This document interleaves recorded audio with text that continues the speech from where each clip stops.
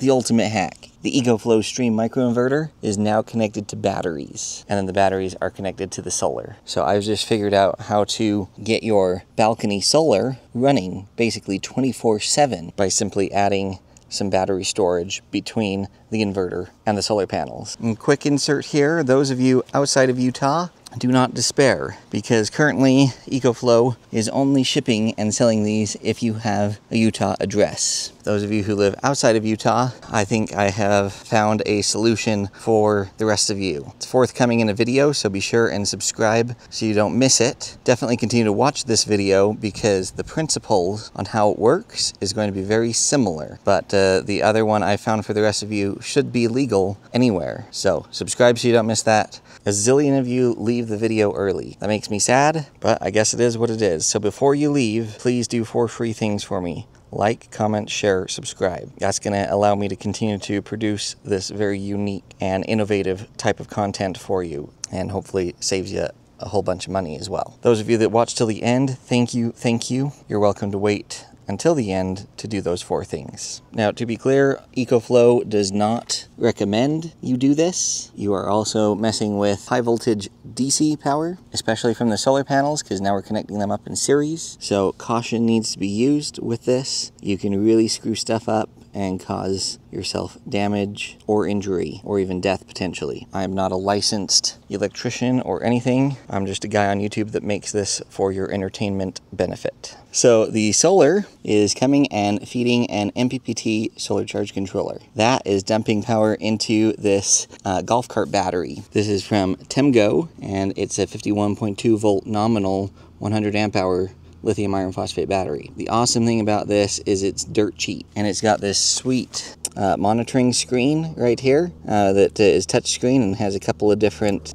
pages that you can look at. And it's also got a really nice Bluetooth smart app for your phone, so you can see all the stats and everything on the battery. But then it gets better. So then the power comes off the battery. I've got the positive fused right there, and it's coming to these distribution bus bars. And technically you do not need this many of them, okay? All 4 of these was a hangover from a previous project, and I didn't want to tear it all the way down. But you could do this easily with just 1 positive bus bar and 1 negative bus bar. But those are coming and feeding the EcoFlow Stream microinverter through the MC4 connectors. So as far as the stream is concerned, it's seeing this DC power from the battery as quote-unquote solar power. Now, take note that these ports here, I think these are actually port 2, is disconnected on purpose because 2 and 3 are in parallel with each other. I can serve up more current with just 1 connection here than this MPPT charge controller can handle. If you check it out, we are 1040 watts of power getting produced by that microinverter right there. And we can see here that it's pretty darn close, 1030-ish watts. Okay, so think about the possibilities here for a minute. The Utah law says we can connect up to 1200 watts of solar. For some reason, I'm only getting 1000. That might be because I've disconnected that port. However, I was noticing that it was being funny when that port was connected. But in any case, let's just say it sticks to 1000. This will still be substantially better. So we can't connect more solar power or feed more solar power in than 1200 watts. But there's no limit to how long you can feed that power into your house, right? If you're connecting directly to the solar panels, like we had a minute ago, you're going to be producing power only when the sun is shining, and you're going to be limited to how much solar this inverter can handle. So something not much more than that array. Well, now consider the possibility with some batteries. And I use the term plural because I think you'd want multiple batteries. Let me explain. Let's assume that your house consumes more than 1000 watts every hour of every day. Now, if it's less than that, you could certainly dumb the inverter down a little bit to a lower output, which is sweet and a nice feature of this. But let's just take the 1000 watts because that's easy math. So that's 24 kilowatt hours every day. Well, if you are stuck just connected to a small solar array, there's no way that you're going to offset your 24 kilowatt hours because you're locked into only when the sun is shining on that. But there's no limit to how big you can make your array. The limit and the requirement is that we can't feed more than 1200 watts into the house. So we go ahead and just utilize this, but then we connect it up to, say, 3 or 4 of those batteries, because each of those batteries holds about 5 kilowatt hours of power. So for easy math, let's say we get 4 of these batteries. That's 20 kilowatt hours. And then you quadruple the size of your array. So now you're getting 4 times as much solar when the sun is shining that your house is going to use. However, you're not going to use it all when it's being generated. So you build a huge array and capture a huge amount of sunlight during the sunlight hours. It goes in and charges up your batteries that were depleted overnight, right? This is running 24/7. So you're getting 1,000 watts of solar dumped into your house day and night. And so your solar array will be big enough that it will not only cover the consumption of this when the sun is shining, but it would also charge up all of your batteries. And then during the nighttime, when the solar is not producing, the batteries will just be a huge reservoir that the microinverter draws from and continues to offset your power consumption. So just with that simple hack, you could probably easily 4x the amount of power that a microinverter like this could offset for you. I think you'd be shocked how quickly it would pay for itself. I really like this charge controller. I'm going to leave a link for the same manufacturer.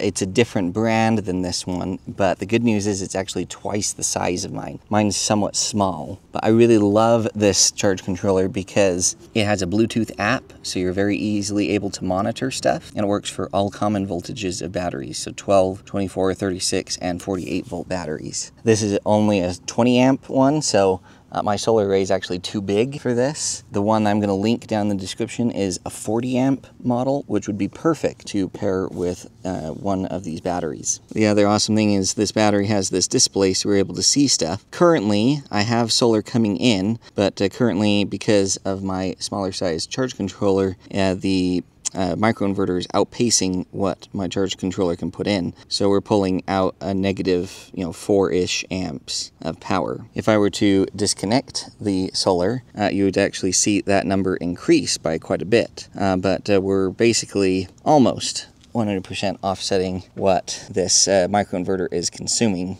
with 3 panels right now. And so that's why I say you should definitely get the 40 amp model, because that'll double your input, so you could easily get like 6 solar panels connected up to it at once. Isn't this so sweet? So now we're talking major power offsets because we're running day and night. So then consider this. One more thought. Get an Emporia power monitoring system. I did one at my house. I'll leave a link for it down in the description. But it goes in your breaker panel and it will monitor power consumption in your house. Well, you can tee up one of their smart plugs that just plugs into 120 volt power. You could put that on your solar inverter output and then program it so that that turns on only when a certain threshold of power consumption is met in your breaker panel. So that way your inverter only turns on when your house is consuming more than 1,000 watts. And then if your house is consuming less than 1,000 watts, you could program that smart switch to automatically turn off. And that way you're not, wasting power, just sending free power back to the grid. If you have your battery array, you'll still be taking advantage of the sun while it shines and getting some power, but that could be a potential way to really maximize your potential savings with this system. The other nice thing is going with these batteries, you can use them right now to offset the cost of electricity, and it would be very easy down the road to just add a simple off-grid inverter, and you could still use the batteries and all your solar when the grid is down to power critical loads. Cost-wise, it's a no-brainer. At the time of making this video, these Temgo golf cart batteries are selling between $750 and $800. No tax, free shipping. EcoFlow makes the EcoFlow Stream Ultra that is basically this Stream microinverter in a package with a battery. That battery is 1.92 kilowatt hours, I believe. For easy math, let's just round it up to 2. This battery is slightly over 5 kilowatt hours. Let's just round it to 5 for easy math again. So that means it's 2.5 times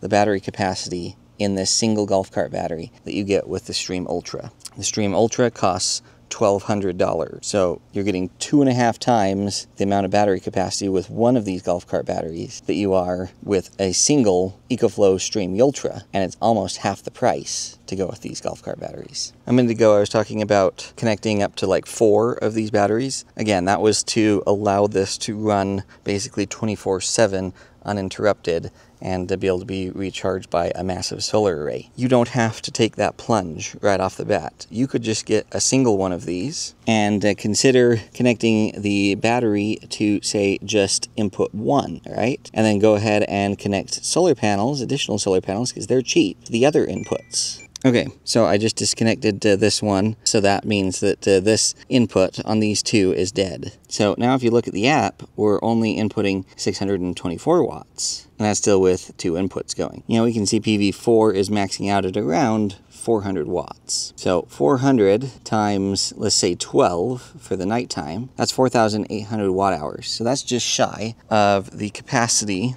of one of these golf cart batteries. So if you just connected one to one of the inputs on this microinverter, then double the solar, so put like 1,000 watts of solar on a charge controller going into this battery, or 2,000 watts of solar, you know, max out a charge controller. 40 amp charge controller is going to give you about 2,000 watts going into that battery. Go ahead and just have that, you know, 400 watts worth of power running 24/7. Hook up additional solar to the other inputs here, and then as money allows, add another battery, double the solar again, etc. Just be sure that if you end up with, like, say 3 batteries, just make sure that you remember that these middle ports right here are in parallel with each other. These 4 middle ports need to be coming from the same power source, whether that be solar panels only or battery only. Do not mix up battery with a solar panel. That would be very, very bad, because then the solar panel could backfeed into the battery and overcharge it and could have all kinds of problems. The solar panels only can charge the battery through a charge controller. I hope that made sense though. So you can totally scale this. No need to go big or go home. Just get one battery, live with it for a little while, add another one, live with it for a little while, add another one, you know, and double your solar with every time. But that could easily give you a massive solar array, something close to a full, like, rooftop solar offset, just by filling up your reservoir in the batteries and then slowly trickling it out over the course of, you know, a 24-hour period. Down in the description, I'm going to leave links to all the stuff you see here, as well as the solar stuff out there.